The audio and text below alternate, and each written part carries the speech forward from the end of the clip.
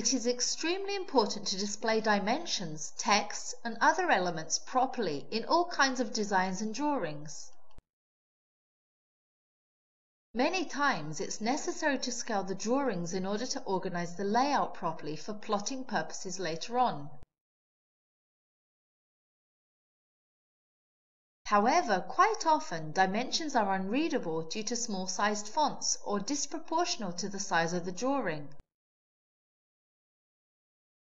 For these reasons, AutoCAD provides a resource named Annotation Scale to get around these problems.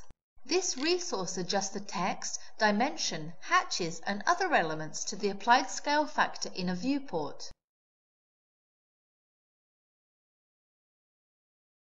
This display resource can be enabled from style setting screens from text and dimension items, or when you apply hatch pattern commands.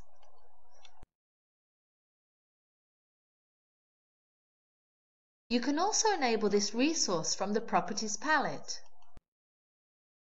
Then you adjust the scale factor to properly display these elements.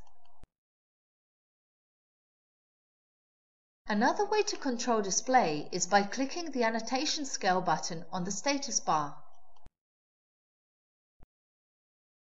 Then you'll see the listed scale factor options. Whenever you select an element configured this way, the same element will be resized based on the defined scale factor.